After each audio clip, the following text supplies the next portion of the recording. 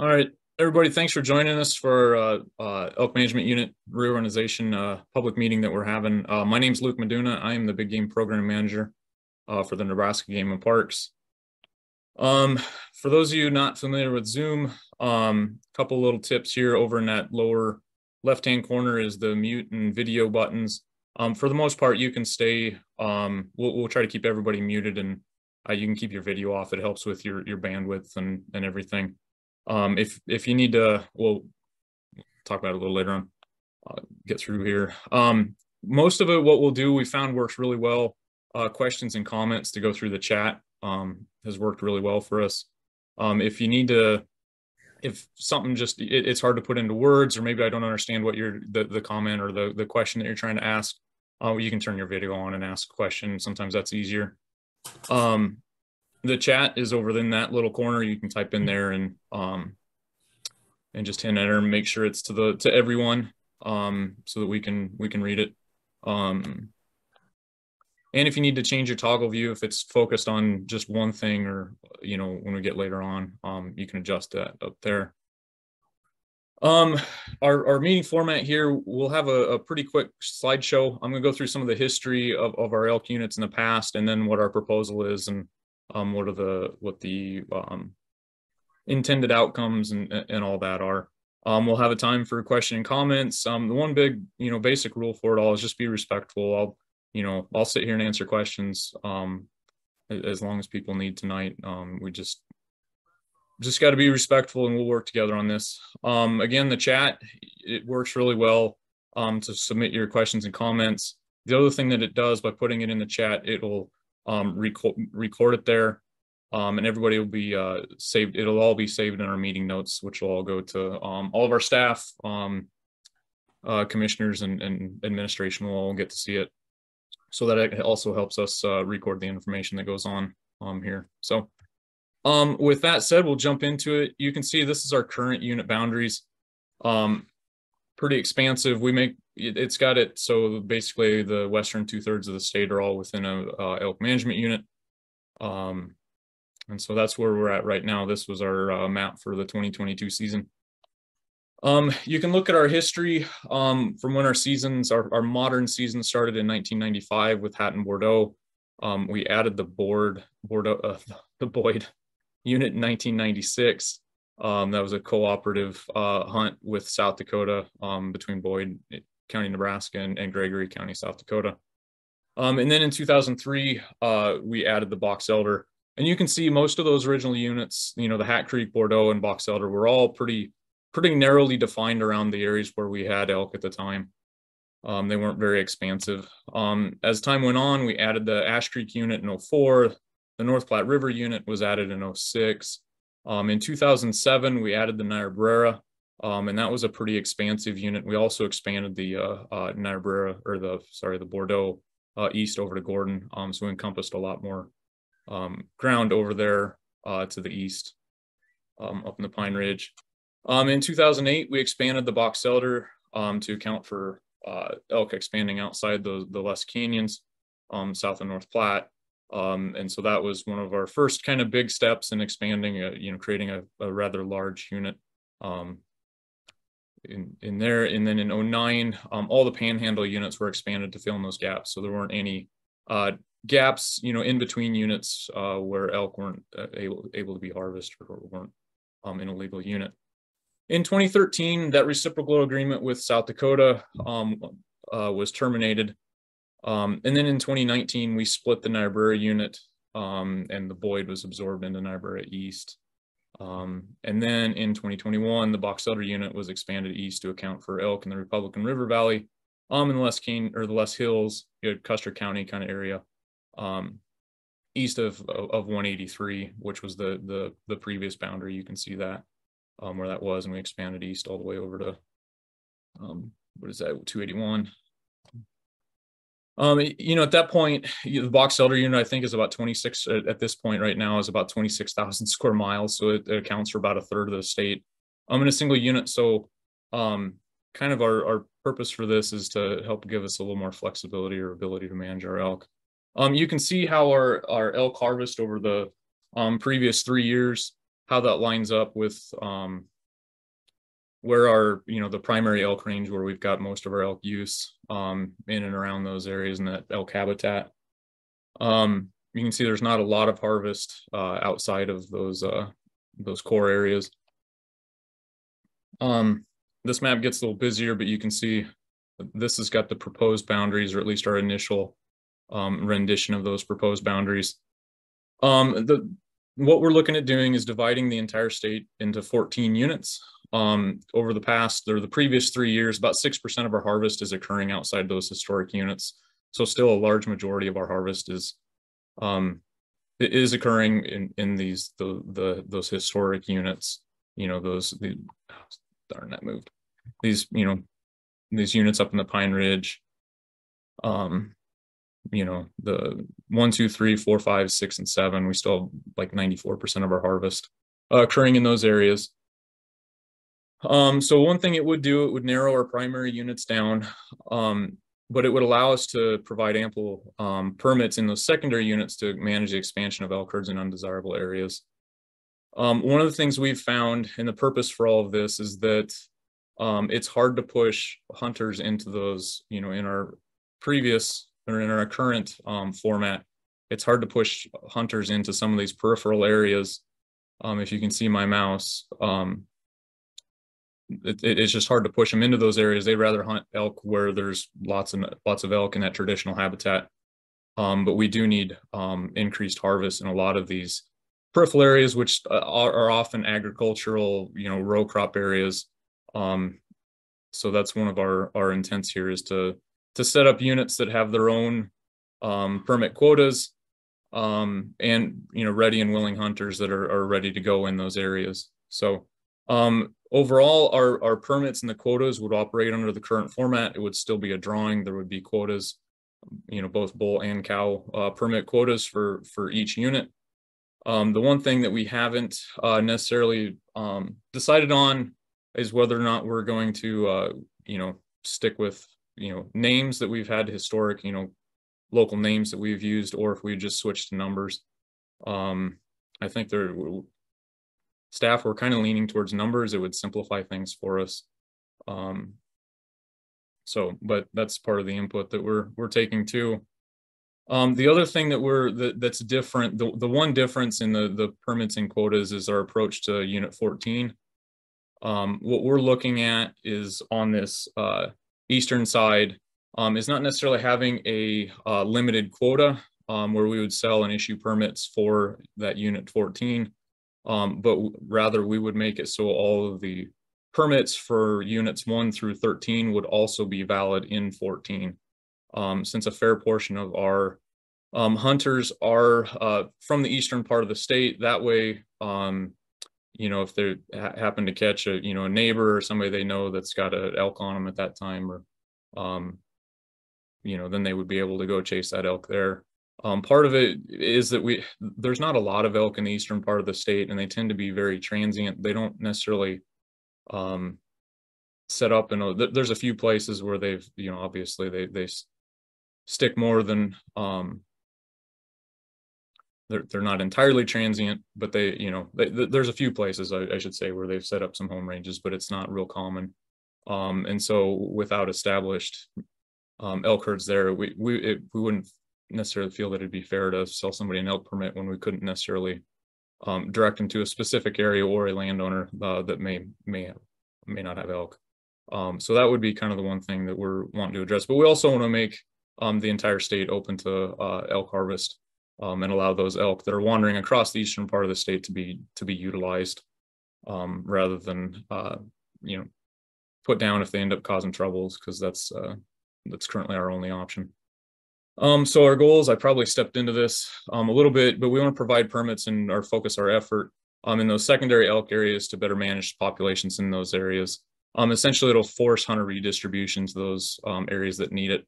We're increasingly Box Butte County, the area where we had our special depredation season this last year, those types of areas, this would help us to force and put pressure there instead of trying to coax hunters from the particular, like for example, in that Box Elder unit, people really like to hunt, in the canyons there, and it's really hard to get persuade people that have a permit to hunt there to go chase them in cornfields over to the west, south of Ogallala, for example. So it would also give us the potential to put more pressure in those areas of crop damage, and again, better distribution of the permits to deal with those problem areas. And like I mentioned before, it allow harvest statewide, and allow hunters to utilize those wandering elk instead of just simply removing them if and when they cause trouble.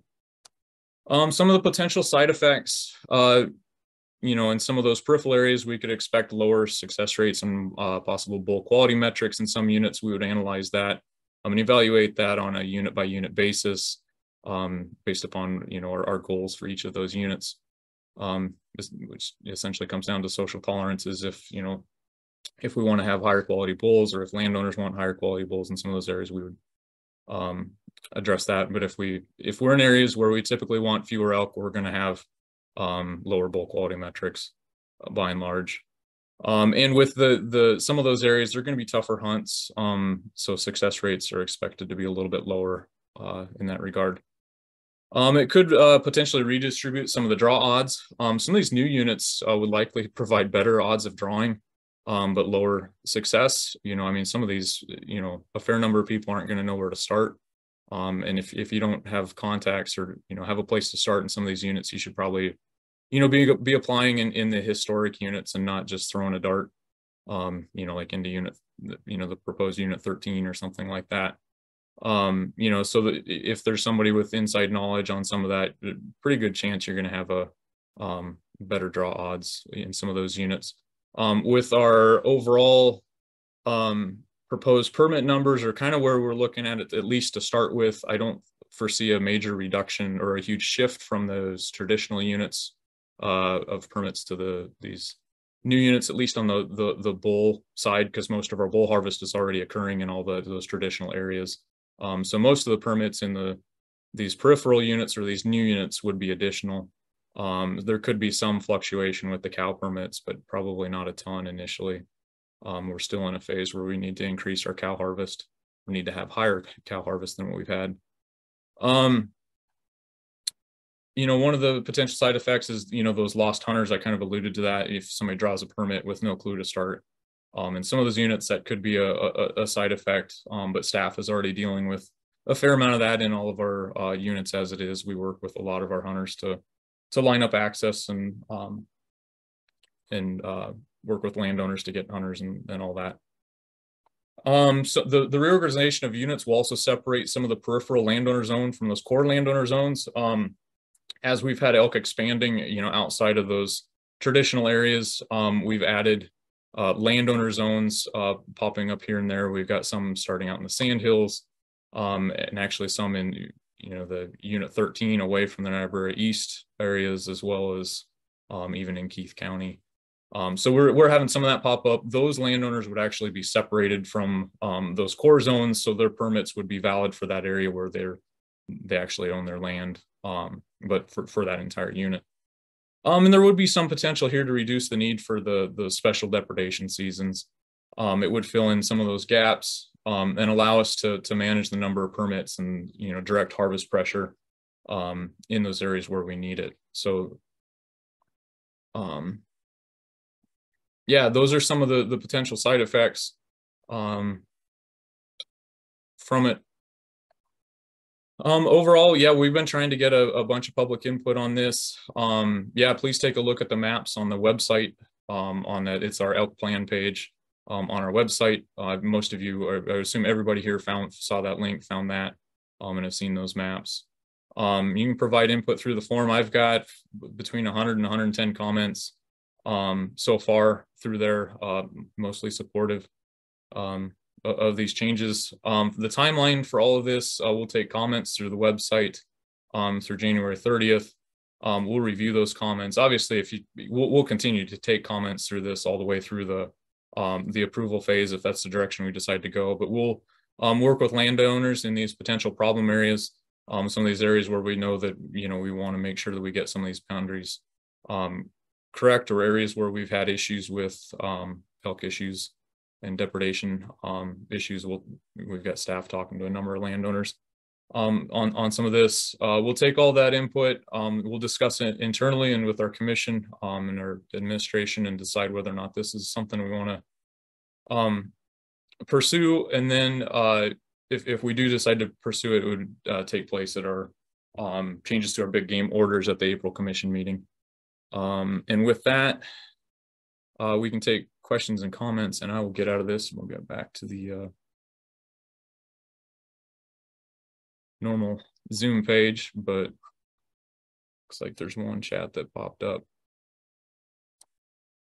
Chris has got a question. Will current bonus points be changed for all applicants? Yep. These the application process, none of that's going to change. And the bonus points are actually, they're species specific, they're not unit specific. So there's none of that that'll change. The same process. We'll go through the drawing and all that, so that'll remain unchanged. Kevin, any chance of making unit 14 over the counter tag for any hunter that happens to have a rogue bull show up out of the blue, etc.? We discussed that, and it's a possibility. Like I said, we haven't decided on how exactly we want to do it.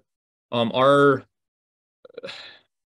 fear, worry is that we could potentially put hunters in an awkward situation, particularly with the price of our permits. Not everybody's going to want to spend the money to have that permit sitting in their pocket. Your odds of seeing a bull once or seeing a bull twice, you might see him once and it's tempting to shoot him and then go buy a permit. We don't want to put our hunters in that situation any more than they might already be. So that's one of our worries. And like I mentioned a little earlier, without large established herds in those areas, I don't know that we necessarily want to sell permits just to let I guess some of the over-the-counter stuff, it's something we can definitely consider, and we'll continue to discuss. But it's a possibility. Ethan, what are the odds of changing areas 8 to 14 to open it up for bull harvest to people who have already filled a once-in-a-lifetime bull tag? I would say right now, I've had a number of those comments. Right now, we had 4,998 applicants for 128 bull permits. Our demand for bull permits in the state is immense. I mean, we had 35 applicants for every bull permit this past year. I don't know that those 5,000 people would be very happy if we if we let second timers start drawing permits again when a large majority of our hunters haven't even drawn their first bull permit. If we end up in obviously, that would be our approach to start with.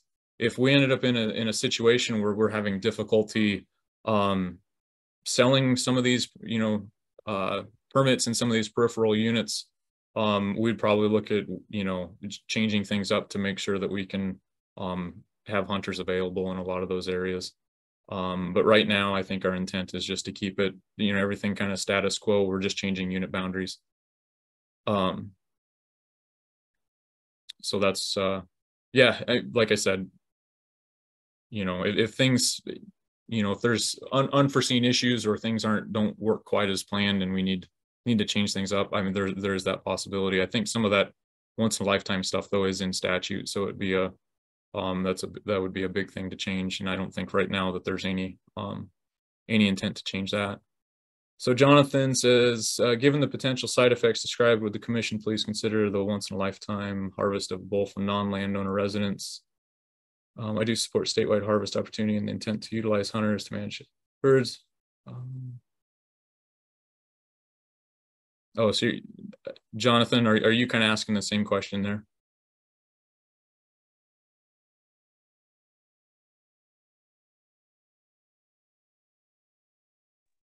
Yeah, sorry, Luke. I actually was in the middle of typing that question when that first question came in. It's about once in a lifetime harvest for for non-landowning residents. I know 2 units I'm going to keep applying for, but perhaps we might apply elsewhere if it wasn't that just once in a lifetime. I can see the hard thing is we've got so many people that are still waiting for their first permit that it's that would be a tough thing to do. And again, I think I'm pretty sure, Alicia, you might have to remind me, that's in statute, right? So that would be yeah, that would be a statute change. Yeah. So Bryant, do you foresee elk populations in the non-traditional units expanding, or are these changes are a tool to keep elk from expanding anywhere or any more than they already have? Yes, exactly. That's our big thing here, is we've kind of reached a saturation point where we really can't have elk. There's not a lot of room for elk to expand in the state. They've pretty well expanded to all suitable elk habitat where they'll be tolerated.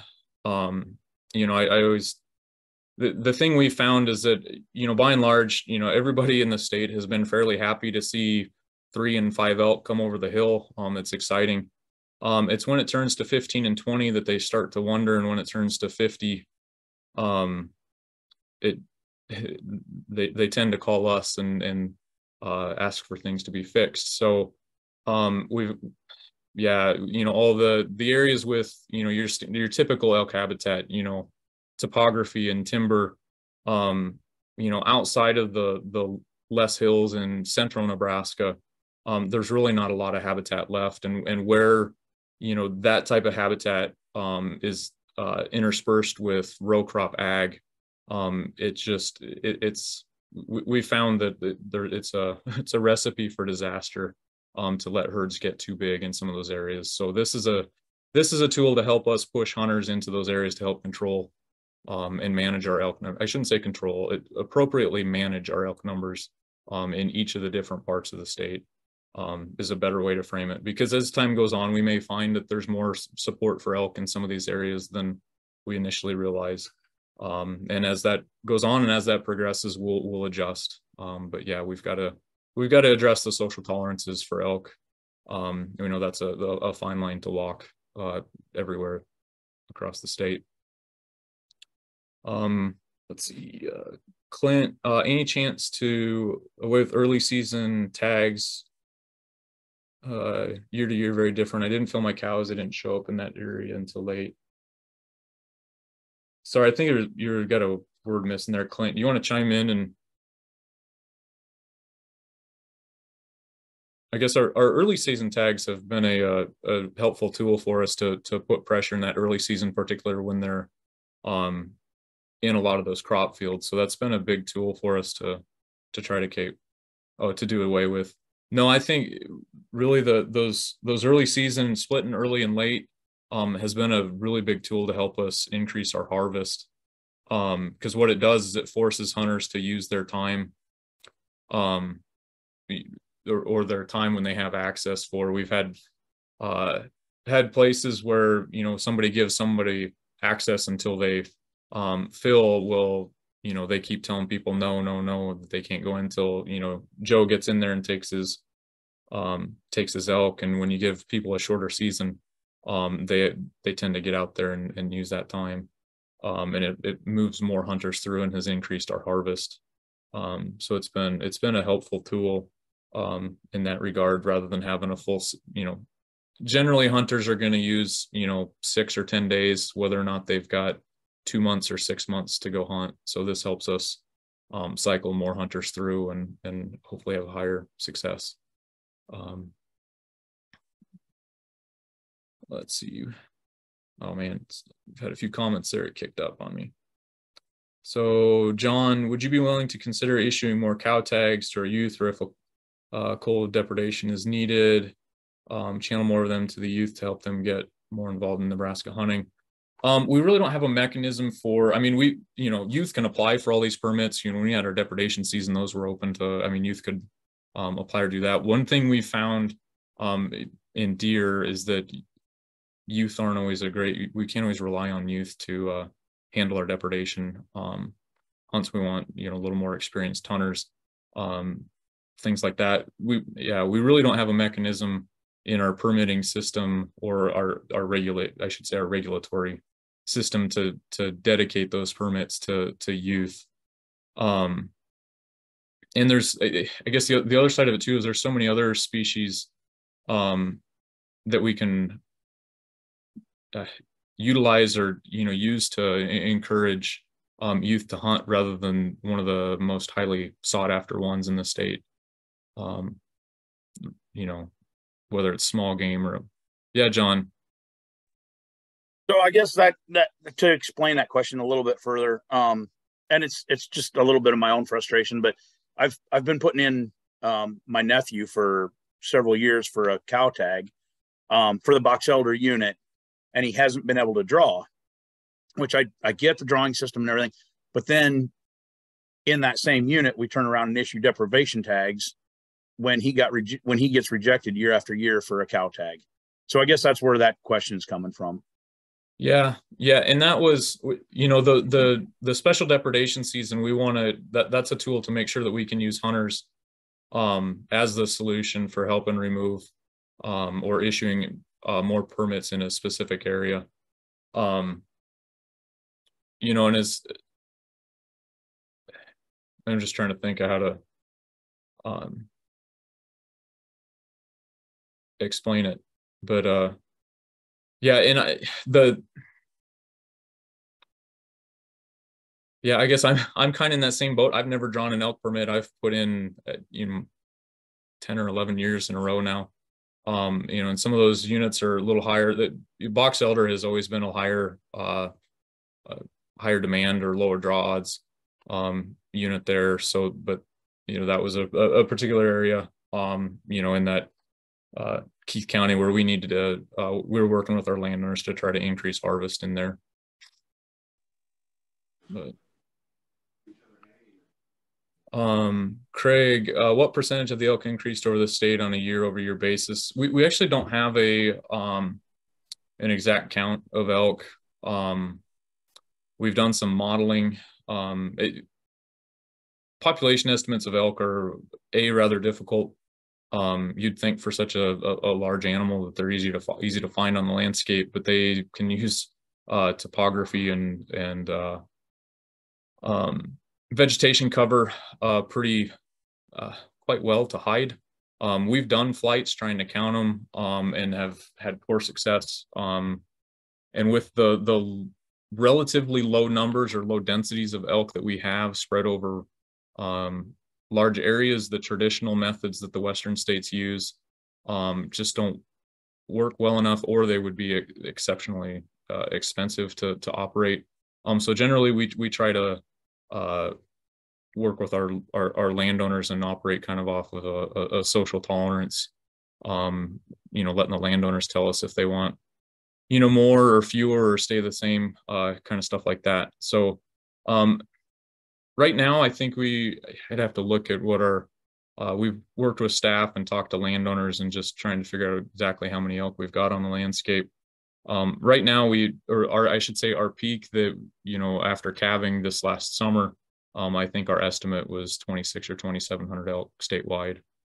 You know, with the harvest, we've taken somewhere to 350 or so. So it'd be somewhat less than that and some natural mortality. So probably 2,200 or 2,300. So reduce the wait time for a cow permit. Sorry, I didn't catch that. How about if you reduce the wait time for a cow permit? Yeah, I guess that's something we could look at. We still have, you know, right now this past year, we don't have any shortage of applicants for cow permits. We still had about 2,000 applicants for the 500 cow permits, give or take, that we had. There was 400 and some. So the odds of drawing one overall were about 1 in 5, which is down from what it's been historically with our increased permits that we've issued. But yeah, we still, yeah, again, we still don't have a shortage of people putting in for them in that regard. Then the problem is access. Yeah, and it always will be. In a private land state, access will always be an issue, and that's one of the things that we face trying to get harvest. But yeah, hunters we gotta work with landowners and all that. But it's, you know, access in Nebraska is really no different than a private land hunt in Colorado. You know, access on private land will always be an issue, and you know, I mean, it's totally understandable too. We can't mandate access or any of that. Have you ever thought about block management? We do some of that with our open fields and waters. Yeah, we've considered some of that. And it operates a little differently. In it, but again, you know, we've asked, I mean, in all of our places where we have depredation issues, we offer and discuss OFW with them. But by and large, they really aren't, there's not a lot of desire to participate. Most landowners want to know exactly who's on their land.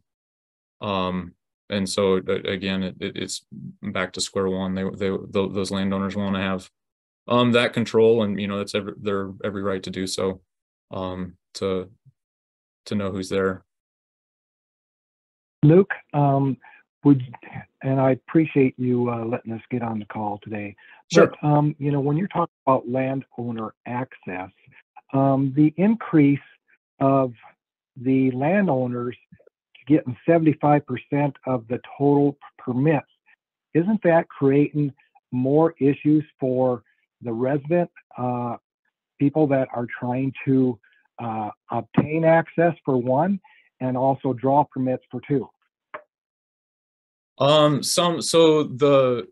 I guess to clarify, the landowner allocation is 75% of what the general allocation is. So for instance, if general hunters get 100 permits, the landowner quota is 75. Would be 75 permits. Previously it was 50, you know, so previously they were getting 50 of the 150 total permits now, which is a third. They're getting it moved up to 75%. So 75 of the 175 permits, which is 43%. So it was a modest increase. What we found over time is that the elk have thrived on the in Nebraska on that chance for landowners to hunt elk, and have that opportunity to hunt elk. Without those landowner permits, our elk wouldn't be nearly what they are at this point. That's helped generate a lot of support for elk in the state. And yeah, you know, increasing those landowner permits, you know, there's some potential there for, you know, just, you know, having more friends and family hunting there and creating some access issues. But we're also getting to a point where we're starting to lose support for elk because landowners were having more difficulty in drawing permits. And so it's kind of a trade-off there. So who would have? So I know this was a legislative change. So who, you know, and you know, just sort of like also, you know, landowners being able to hunt earlier now in deer season. So who is driving these initiatives? Alyssa, you might have to remind, but that was mostly, you know, essentially us working with landowners in the legislature on that part. Yeah, that's 75% was something the commission was very behind. Yeah.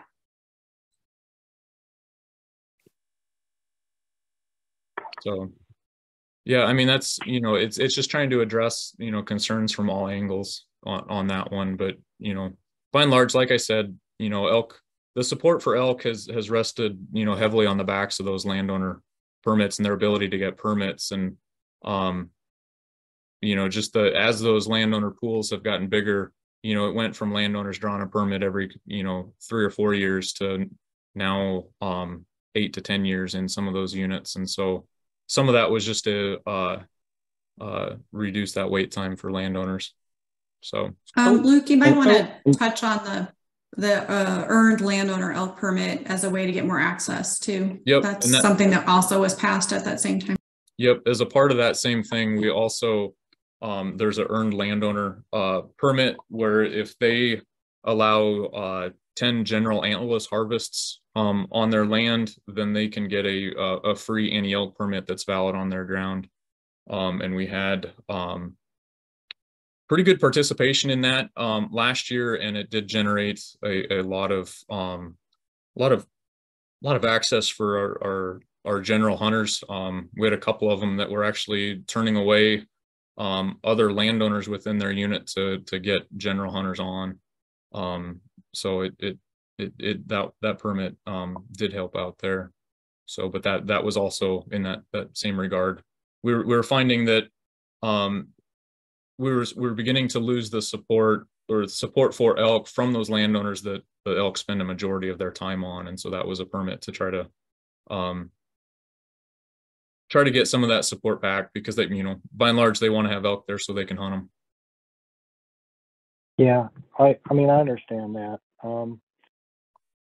I guess, like you said, you were, sent in for 10 or 11 years now, and I know that I've probably been sending in almost since it's opened, and I think that's 28, 30 some years. And we all know that, now I think there's a total of 9 points or bonus opportunities. Have you ever looked into changing that to give the people that's been sending in and have the higher points a better percentage chance to draw a permit? And I know this is sort of looking at myself, but I was thinking, I mean, why not? It appears to me when I was looking at the drawings that, even if you have 0 or 1 or 2 permit or 2 points or whatever, they have an equal chance, and there's just about as many permits being drawn there as the people that have the max points. Yeah. Hang on one second. Yeah. And I can, it won't help you because you're actually on your phone, but it'll help everybody else here to see some of this. I've got you on my screen too. Okay, cool. But yeah, I guess to start out with, we simply don't have the elk population in the state to support and guarantee that everybody's going to get a permit.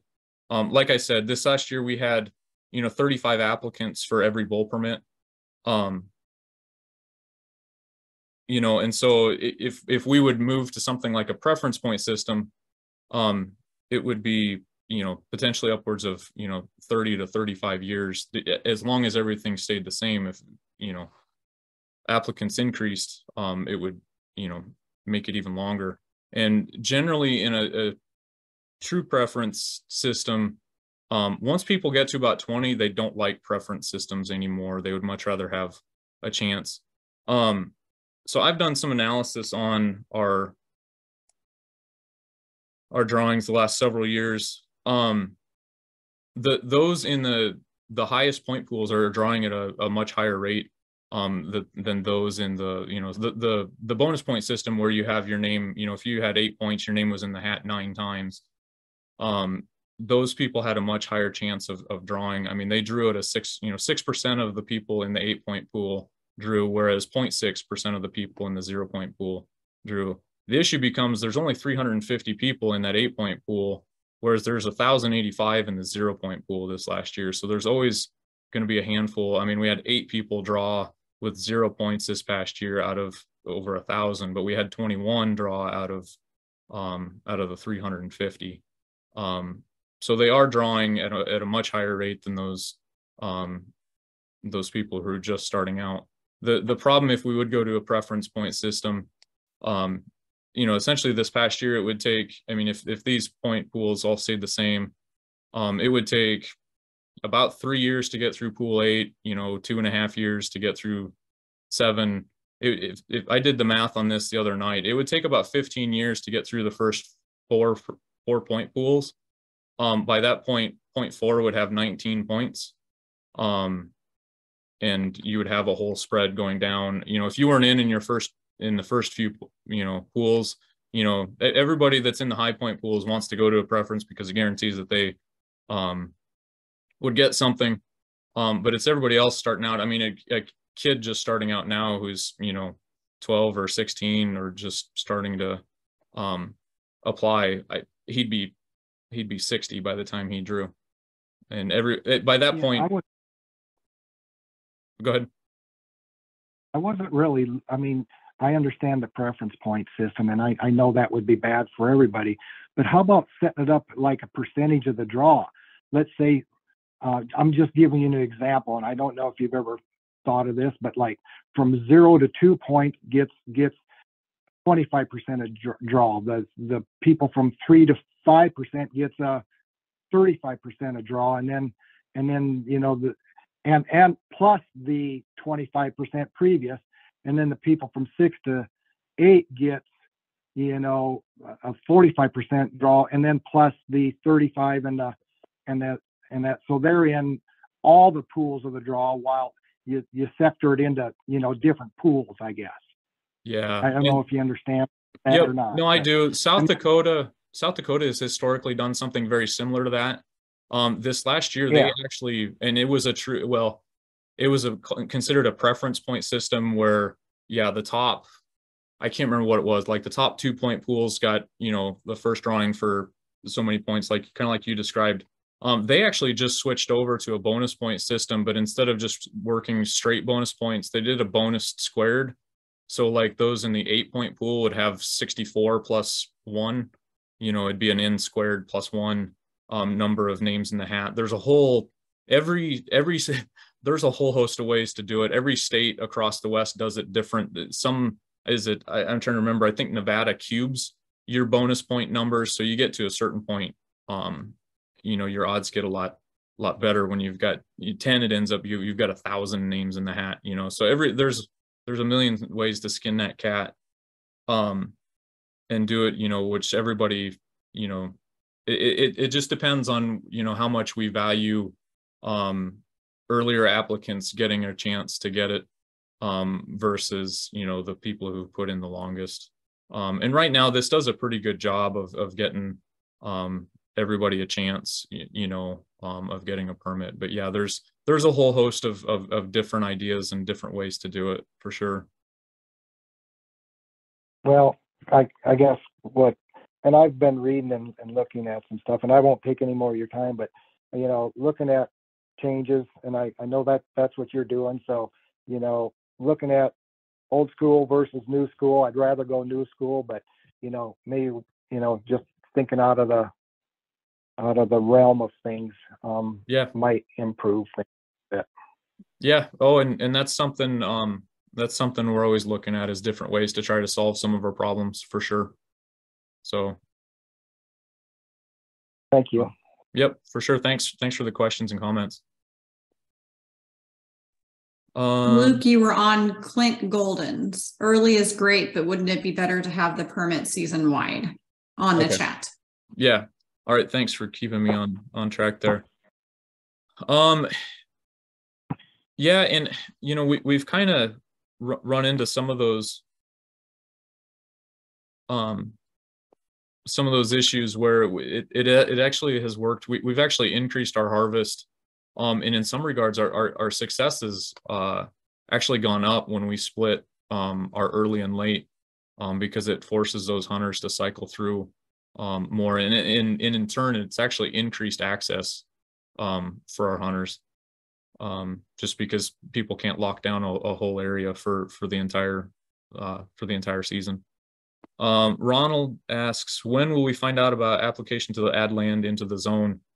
That actually gets approved at our April commission meeting, and our guys are working on that right now. So if you're in an area, talk to one of your local biologists, and they can work you through the criteria. We've got a list of criteria to get added to the zone, but that stuff, just be in touch with your local staff, and then that gets approved at the April commission meeting, along with all of our orders setting our seasons for the next year. Patty's asking, are the parameters, if you're a landowner who qualifies for landowner tag? If so, how? Oh, are there parameters? Yeah, we've got parameters based upon elk use and depredation. Just making sure that people have elk on them more than just sporadically. Making sure that those people that are dealing with elk and have elk on them are the ones that are eligible for those permits. Because like I said, those permits and the ability to get those permits is what's generated the support for elk in the state. And we want those landowners who actually are dealing with the elk and have depredation issues are the ones that are eligible for the permits. So in that, it's not that we're ever trying to keep landowners from getting permits. We're actually, in that regard, sticking up for those landowners who are actually dealing with elk and making sure that, that the people that are in the landowner pool and that drawing are the ones that actually have elk, and not somebody who had, one elk run across them once type of thing. So is there any way for these landowners to be allocated a certain amount of permits, ensuring they deal them out on a fair price, $300, $200, whatever the permit is, and ensure they handle what needs to be taken off their land? No, we don't. None of our permits in the state are transferable. And they still have that ability to, with the permit pool that we have to manage the access to get the harvest that they need. So Clint asks, also seems like there's a real battle between growing trophy bulls and managing healthy herds that landowners will tolerate. I see this with antelope as well. Yep, it definitely is. And some of that you get one, and some of that's between landowners. A lot of our landowners like trophy bulls as well. And so it's trying to find that balance in all of it, working with our landowners as well as the hunters and general public and all that. But yeah, it's definitely a battle in that, trying to find that line and figuring out, there's some areas that are there may be with, reducing some of our herds that we may have a little lower bull quality. But in time, I think there is definitely a desire to have decent elk within the state. So that'll remain one of the parameters that we always look at when we're evaluating our seasons. Steve, what is the chance for a hunter who has harvested a cow elk but tested positive for CWD to get that permit reissued? Alicia, do you want to handle that one? Well, I think we only had one that ended up CWD positive. So man, it's like winning the lottery, only not. But we haven't reissued permits for deer. And so I don't believe that would be something we would do for elk either, but that would be something, we'd have to bring up and have a discussion with our director about. Yeah. And the hard thing there is the elk permits are such high demand that giving somebody another chance to go hunting, it's a difficult thing. And, ultimately it's not there's no guarantee on the meat side of it. Let's see. Jonathan says, appreciate all you do for big game management across the state, Luke. Full support for statewide harvest opportunity proposed to poach to Unit 14. Thanks, Jonathan. John says nothing wrong with 60, and I'm a 9-point guy. Yeah, wasn't implying that, but if there was a preference point system, every one of our elk hunters would be 60 or older by the time they drew permits. So, and some of us may be 60 even with the bonus point system. So we'll see. Ethan, just an opinion here, but it might be a good idea to inform people with a highlighted asterisk on the applications for areas 8 to 14 and let them know. These areas have very low elk density with limited public access. I see frustrated people every year, and this unit change will compound that problem, in my opinion. Yep, I agree with that, Ethan. I'm already working in my head on how to write up in our big game guide, how to outline descriptions of some of those permits or some of those units and those things. And I think we also probably in the big game guide and elsewhere need to highlight that most of our elk harvest is on private land, and that that there are access issues for that permit. And just make that clear. But definitely that's something that already haven't put it to paper, but definitely been thinking about it. Let's see. I think we've caught up on questions. I don't know if anybody else has any other questions on it. I know I've gotten a few questions on some of the boundaries. We will, there's a few adjustments that we'll be looking at, like the breaks along where the map that we have published has the unit, that North Platte River unit going along Highway 26. One of the things we're looking at is expanding that up to encompass the breaks north of the highway and following essentially the county roads, up in the crop fields just north of the breaks there, between the breaks and the sandhills, just to encompass. We know that there's some elk crossing the highway there, you know, from Angora down to, you know, Llewellyn, somewhere in there. The other area we're kind of looking at to encompass making it a little wider, is that little dogleg part of that unit 8, up in that very northeast corner to encompass. There's some crop fields that are on the south side of the river. Our initial map had just followed the river. I think we're probably going to move that a little bit farther south to encompass a little more of that, and just give a little more of a buffer between the sandhills, just so we can try to separate, you know, the sandhills proper habitat from that peripheral, you know, stuff that's got more ag in it, to help us manage some of those areas and deal with some of those issues that come up and have come up already in the past. But yeah, we've taken a handful of comments on some of those boundaries already. But again, you know, the big point of it all is to try to separate those traditional elk areas from the peripheral areas, so that we've got an existing pool of hunters in those peripheral areas that are ready to hunt elk and know that they're going to be hunting elk in areas that may be a little more difficult. Again, when somebody's, you know, in the past, when they've drawn a, you know, whether it's a one harvest in a lifetime or a, you know, a 1 in 15 odds cow permit, you know, hunters have tended to want to hunt, you know, where in that traditional habitat, and not try to chase them in a corn silk jungle under a pivot. You know, and so that's part of it, is just, you know, trying to allow us to be able to put, you know, the appropriate amount of harvest pressure in some of these areas to manage our elk how we want to and need to. So that's to boil, you know, this whole proposal down. That's essentially what it is just to help us manage our elk better, and get the right harvest, instead of, because the one thing too is, you know, our only option in the past is if we, you know, say take the box elder for instance, you know, if we've needed to increase harvest, you know, out in Keith County, it's meant throwing a lot more permits into the box elder as a whole, and we really don't have any control over where that harvest is going or where those hunters are going. And this will give us more control. Obviously, there's always going to be pockets here and there. We can't tell every hunter to go hunt this private property, or whatnot, but this will at least be able to help us to separate some of those areas, you know, those peripheral areas where we might need harvest from the core area, where we may or may not need additional harvest. So my question, you just mentioned chasing an elk in the middle of a cornfield or your corn silk harvest.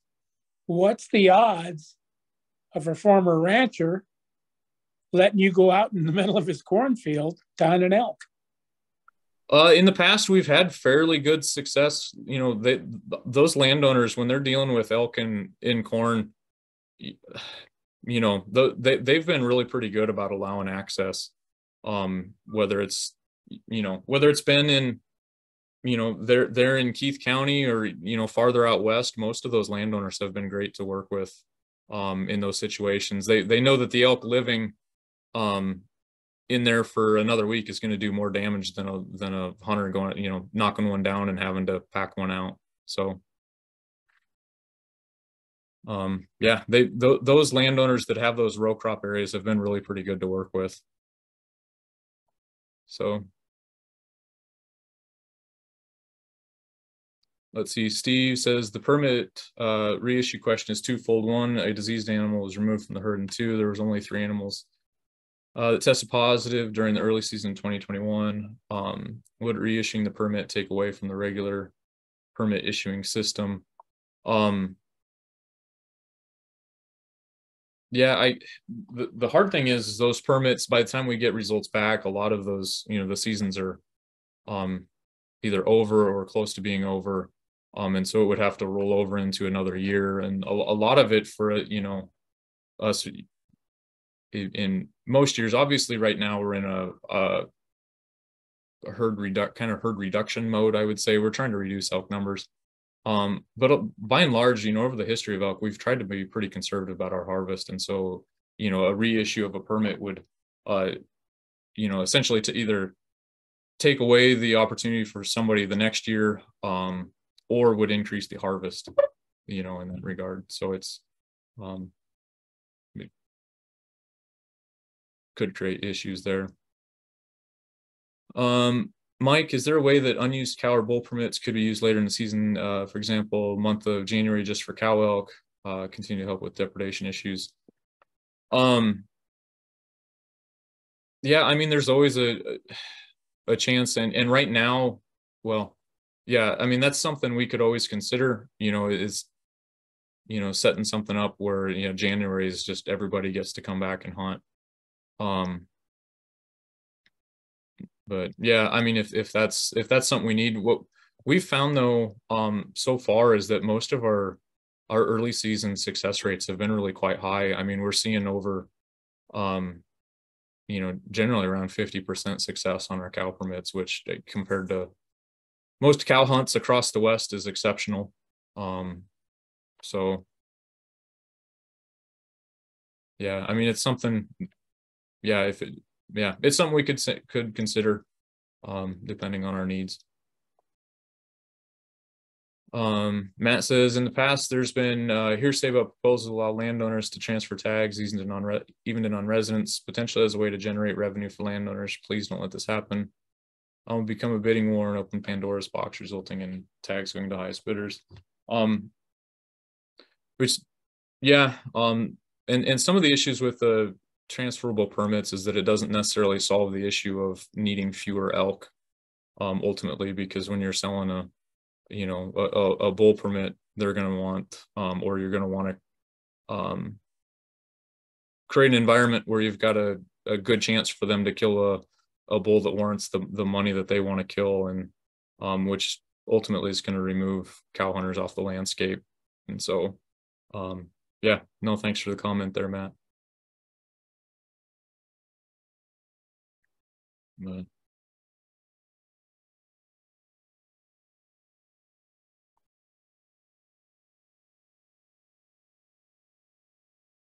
that's kind of the end of the questions that we've got so far. If anybody else got anything that they want to ask, please chime in. But yeah, we'll give it a little while longer. Go ahead, Alicia. Yeah, I don't know, Luke, if you wanted to touch, it's a little early, but we have the new permit system, and if anybody's a landowner, it's never too early to start going in and looking at your profile and the ways that you can enter your land in. I'm just trying to I know there'll be lots of other opportunities to talk about this throughout the year, but hey, well, we got some folks on. Yeah, we got 47 people here, so we can help spread the news.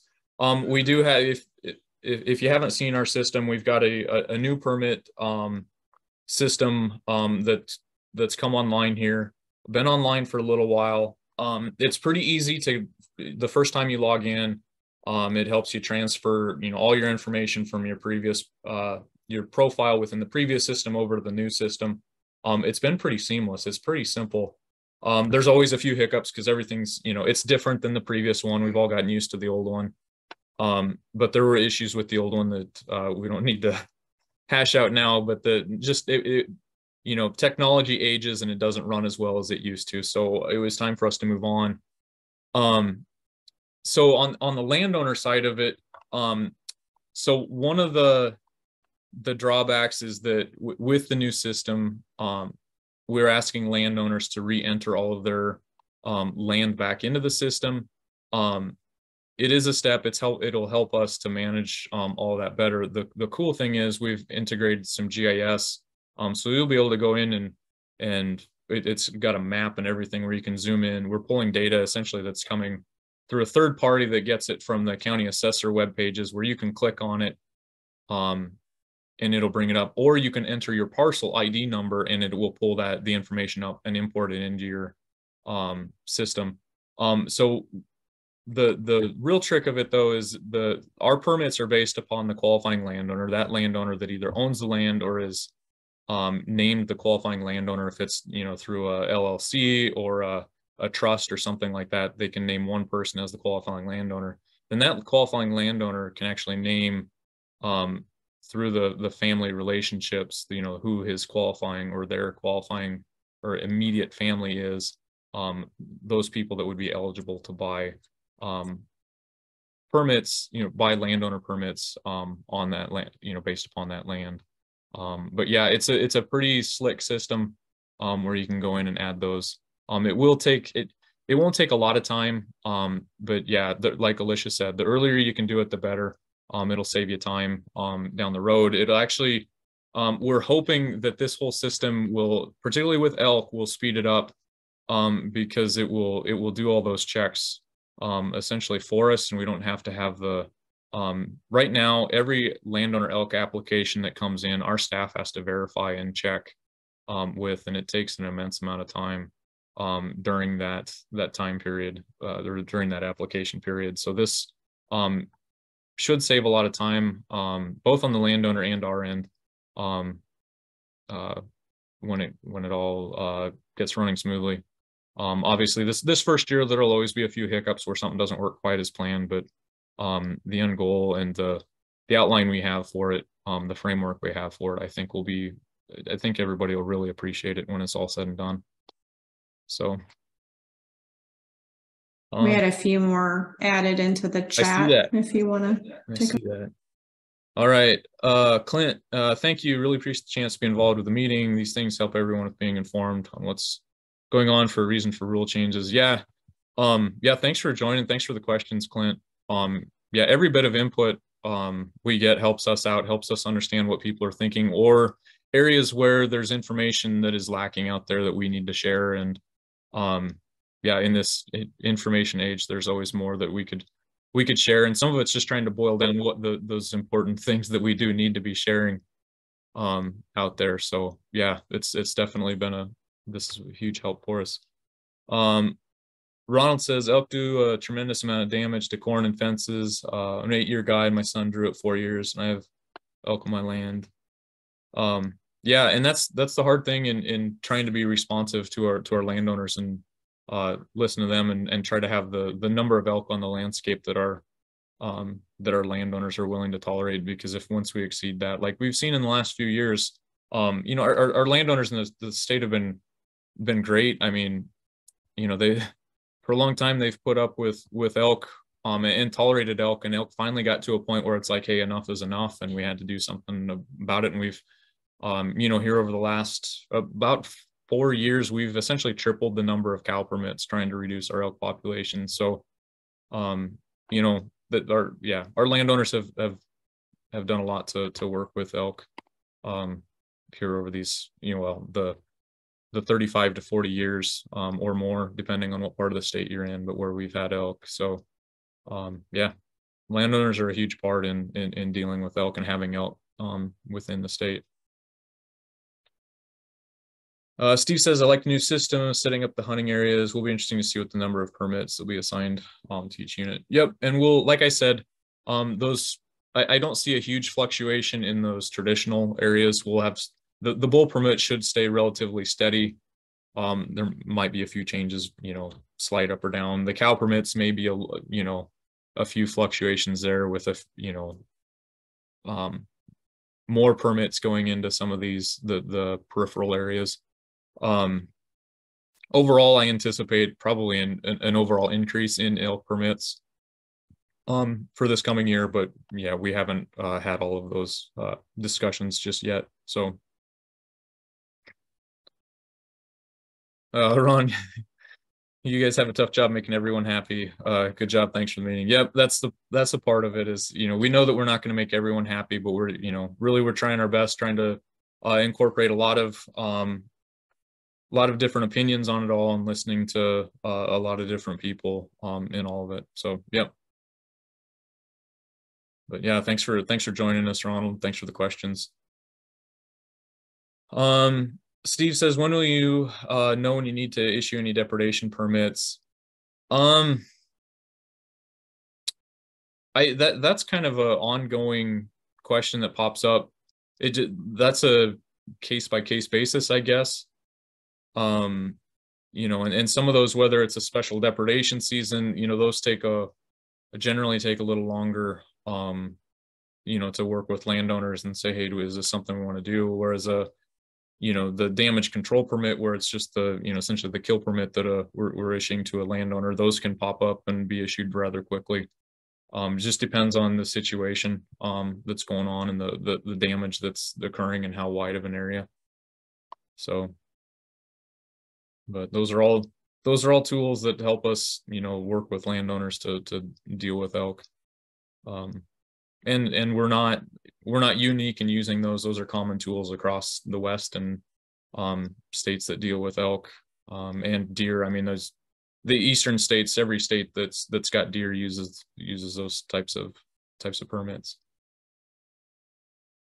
Vay's asking, is there a reason why application dates open so late? Why can't we open earlier in the year? More importantly, have the results be earlier than July? The big reason is that, so we're kind of on a timeline regulatory wise. So our seasons finish here. We've got elk seasons and pronghorn season and a deer season with the river antlerless that goes to January 31st. We've got to analyze data, have discussions about it, and try to set those seasons set our seasons and based upon that. So at our to give us time to have those discussions, to talk with people, to talk with commissioners, to educate everybody upon, you know, about the discussions for next year, based upon this past year's data. Our commission meeting occurs generally about April 20th, that all of this is approved at. Those orders that are voted on at that meeting don't go into effect until 15 days after that. So generally it's about between May 5th and May 10th when those are actually into effect. And so our application period occurs in June, and then, you know, the drawing happens about the 1st of July each year, and then, you know, the permits go on sale essentially, or the elk permits go on sale. So it's essentially, so that our drawing, to answer your question much simpler, our drawing happens late so that we can actually use last year's data in making the decision for next year's permits. We're pretty crunched as it is. We basically have to have all of our information in by about the middle of March, so that it can go through we can meet the regulatory deadlines. So we've essentially got, you know, obviously we're starting to make some of those judgments, looking and drawing some of those conclusions. But we basically have the months of February and the first part of March to go through all that information. So we're pretty well crunched on time, but it's simply a time thing. Ethan asks, if LB 456 were to pass, what are the game parks role? I have no idea, and maybe Alicia wants to chime in on that. I'll help you out on this one. Well, thanks. Well, I mean, I've read LB 456, and from what I understand from the way it's being proposed, they want the game and parks to pay for the damages, and they have not, as far as I know, allotted for more money out of general fund or anything else. So the thought would be it would likely have to come from, you know, our game fund license dollars. And as far as our role in the damage payments, it would appear that, you know, the agency or someone from the agency would have a role in deciding, you know, if that damage was really there or not. But there'll be a lot more information coming on LB 456, and our agency will be asked to put a fiscal note together. And that'll be a part of the hearing process and a part of our role in talking about this. And we still need to have some conversations with our commissioners about these bills. And so, you know, at this point, our agency doesn't have a stance on it. But that, from what I've read on that legislative bill, I think the money would come from within the game and parks at this point. I don't know if that helps answer that one. Yeah, thanks, Alicia. Yeah, Vay says it'd be awesome to have the results by May, but I understand. Yeah, and we'd like to, obviously we'd like to be earlier as well. But for us to use last year's data, it puts us in a time crunch. We used to have our season setting meeting in March, but we basically had to have everything finalized by February 1st. So yeah, that was a really difficult for us to meet those deadlines. Especially since we want to use the data from our previous season. Some of the states across the West work on 3-year cycles. So they set their permits for 3 years and then they, evaluate later. It's a blessing and a curse to have the flexibility that we have. So it just, there's different demands. There's pluses and minuses operating both ways. So.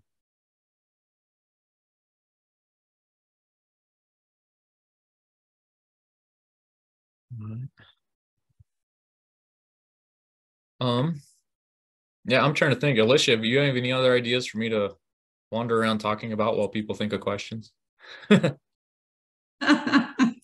I mean, I feel like a lot of the comments we've had have not necessarily been about the new setup. So I guess maybe that's good. Yeah. Oh, John, go ahead. I'm seeing that. I think you're going to achieve what you're after as far as just kind of pushing some hunters over into those other areas where you might not have the heaviest concentration of elk. And I think I don't know. I'm glad I sat in on the meeting. It's pretty informational, I thought, and I understand what you're trying to do, and I think you're probably going to achieve that with what I've seen and heard. Yeah, thanks, John. Yeah, and that's it's been an issue that's kind of been, it's not been boiling, but it's been under the surface that we've been trying to figure out how to solve for a little while, because the map that I showed of our harvest, where we did have, there's a lot of dots over there in Keith and Perkins County, where a lot of our staff have put a lot of effort into pushing hunters over there, lining up access and doing all that. And it was an immense amount of effort to get, I think the 3 previous seasons, the 19 to 21, we had killed 17 elk, I think it was, over in that area. But it was a lot of time with our staff. And so some of it was just trying to redistribute that pressure just naturally without taking a lot of effort and time from our staff. I mean, they've got so many other things to focus on rather than, than doing that all the time. So yeah, it was just kind of the natural culmination of all that. So hopefully we're hoping it works. And if there's things, like I said, that I kind of mentioned it, with Vay's question, we've got a fair amount of flexibility with some of our system, the way our seasons are set and things like that. So if there's things that we find that we're not accomplishing some of our goals, we can tweak some of these things, and hopefully to, if some of our goals aren't achieved, we've got the possibility of making some changes, whether, it could be even boundaries in time. These boundaries that we've got proposed aren't necessarily set in stone. But there's some fluidity there that in time we can adjust and make changes where needed. So. Well, I know landowners that have property that they have elk there pretty much all the time, but they're not in one of those core areas that everybody's trying to get into. So even the landowners aren't able to draw tags, because the landowners that are in the real core areas are the ones that are really heavily putting in, so I think it'll even open it up more for landowners as well. It'll change that landowner distribution of permits, and really these first few years, those guys in some of the peripheral units, where there's not a lot of landowner zone in it initially, are probably going to have some pretty good draw odds. So, there's some benefit there of moving to that. At least for them initially. I'm sure in time, those landowner zones will get expanded, but yeah. Let's see. Ethan, is it worth looking into dividing tags even more and making a certain percent private land only tags further focus that pressure on problem areas? Yeah, and we don't get a huge, we really don't get very many elk killed on public land. Anyway, right now, so I don't know that we necessarily need to make that public-private separation at this point. If there's an issue that pops up, you know, it's possible we'd look at that. We do know that in time, you know, there's some of these units like that, you know, I can't remember what my numbers are, but like the 9 and 13. 9 was kind of the Sandhills area, and then 13 was the, you know, eastern, you know, the less hills, you know, all the way east. We anticipate in time there will probably be some splits in some of those areas, just as we learn, oh, hey, we need to, you know, force some more pressure in this area or whatnot. I anticipate there will be some splitting that way, and we could, yeah, depending on what we find, we may find, oh, we need to make some unit changes and, you know, add 1 or 2 more or something like that, or make another split. So yeah, I mean, it's always a possibility. But again, it's we gotta see an issue and see if there's needed changes to try to solve those issues. So it's, yeah, something we could definitely look at there, Ethan.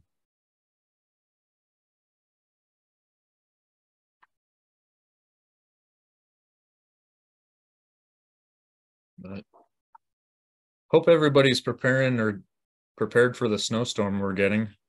I just got a text.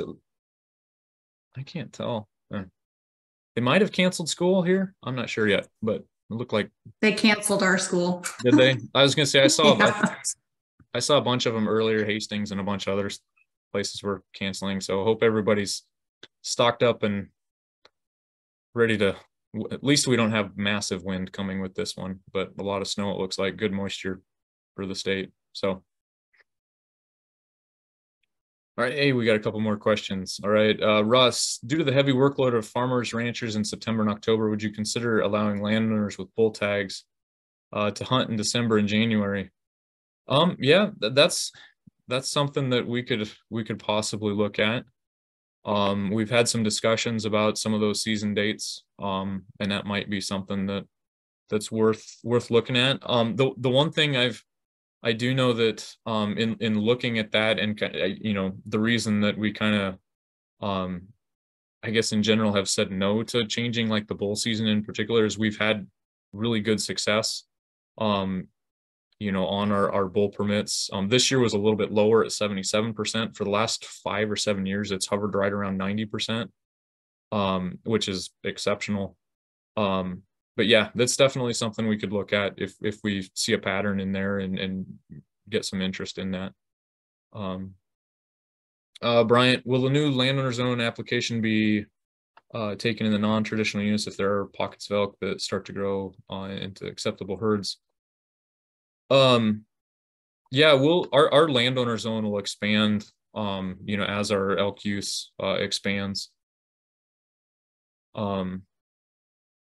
You know, and so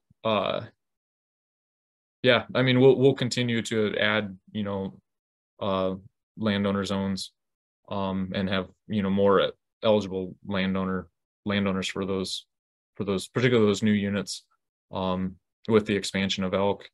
With the exception of 14. Yeah, I guess with the exception of 14, because we don't really have established elk in 14, and so there's not really a need for a landowner zone there. So, oh, Clint's asking why such a drop in that success rate. I don't know, and really, I mean, like last year it dropped from like 88% to 77%. Our historic average for bull permits from day one is 78%. On the bull permits, so we're at 77. Our goal is we don't want to see them drop below 70 in each of our units. And so I some of it's probably drought related. I think that there's some landowners limited access, driving access in particular, with it being so dry this last fall. So I assume that's probably part of what limited our access. But really, you know, going from 88 or 86 down to 77 isn't a huge drop, and it's still within the window. I mean, it's still really good. You know, most bull permits are, you know, in Colorado, you know, most elk permits are a 20% success or lower across a lot of those units. So we're still in a pretty good spot, you know, this last year at 77%. So, but yeah, I would assume it was drought related. So, but Faye says, thanks for hosting the meeting. Great information. Hey, thanks for joining us, Faye. Good questions. We appreciate it. So.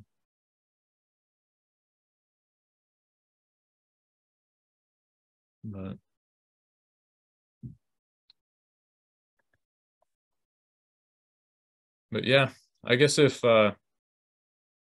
we can hang around a few more minutes longer, if anybody's got any questions you can think of, sure, ask.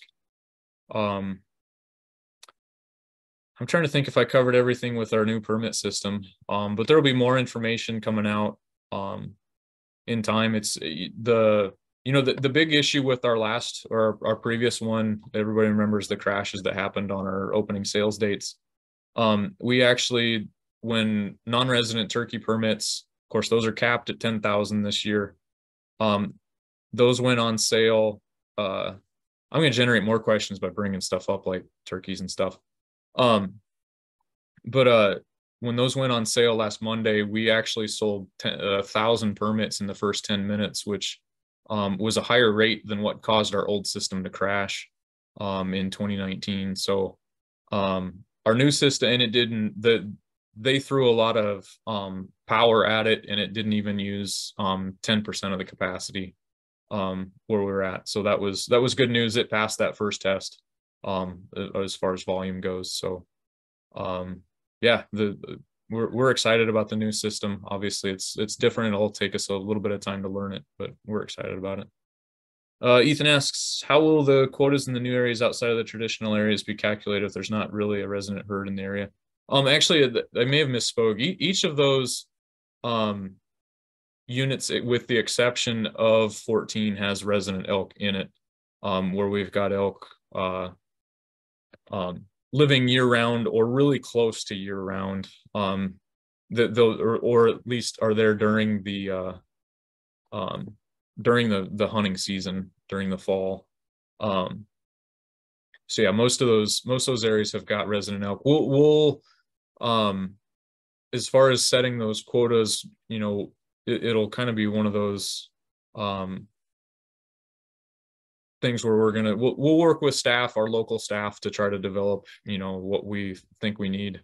I should say we'll work with local staff and also work with the landowners in that area to try to decide what kind of hunting pressure we need and what kind of harvest we need to have in those areas to have our intended impact.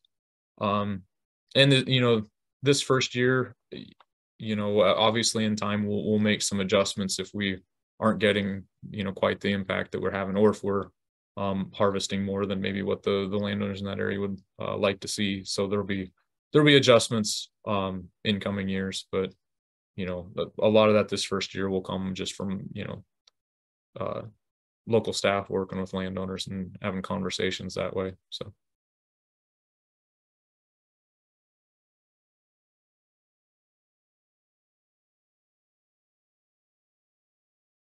And we do have you know, we've got a pretty good history, you know, just looking back at, you know, when we've started new units, looking at what our success and permit allocations have been.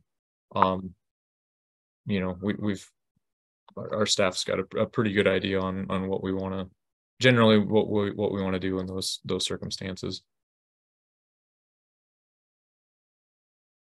So.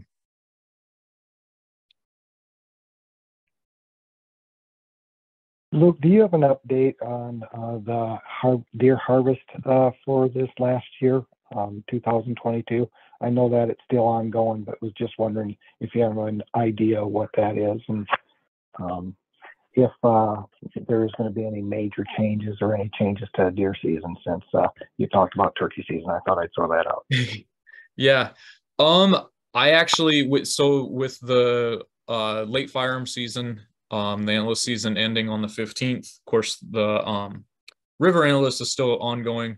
I'm planning on doing a download of the data tomorrow to get that out to staff so they can start having conversations for our permit numbers for this upcoming year.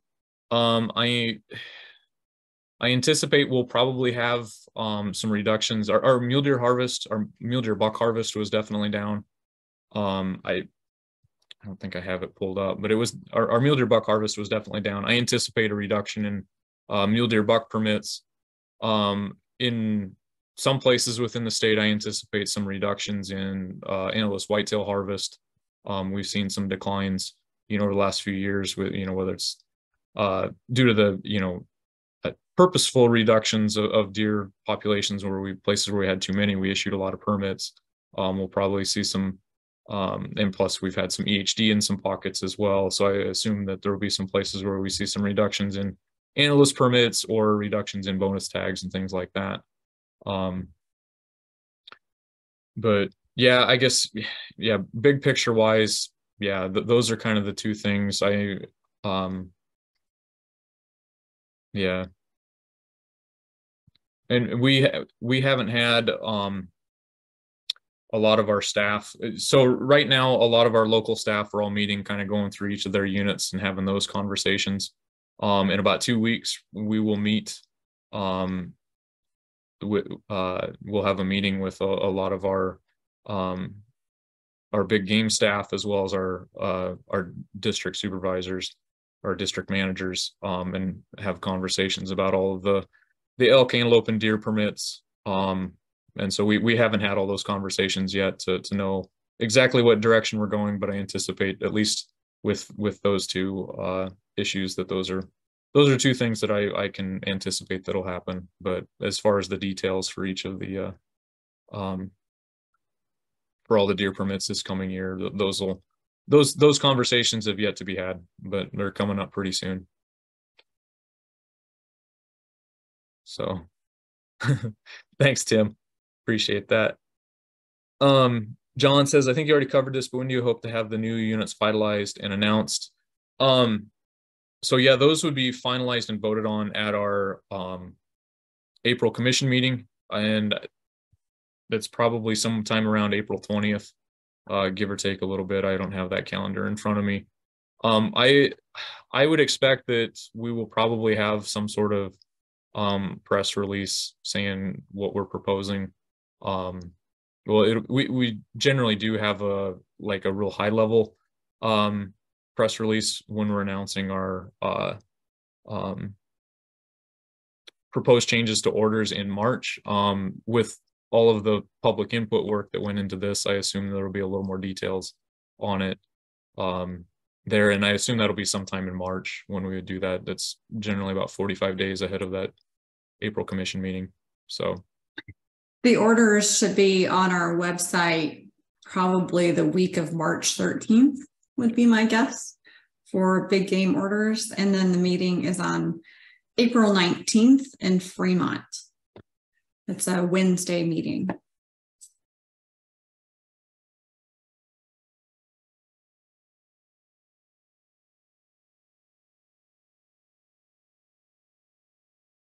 Oh. And I agree, you're a rock star. Oh, there's my chat. My chat disappeared for a bit.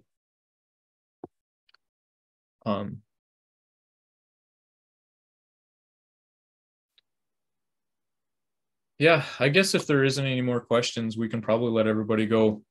Or it looks like we've had about 10 people skip out already. But yeah, I guess we'll hang up and everybody will think of questions. If you have questions or anything, my email is on that elk plan page. Just shoot me an email. I'll respond. I've responded to all 100 comments we've gotten so far. I've spent most of the last week responding to those.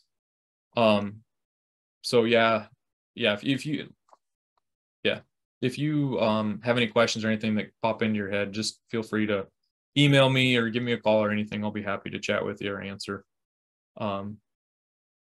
But yeah, Russ says, thanks for the meeting.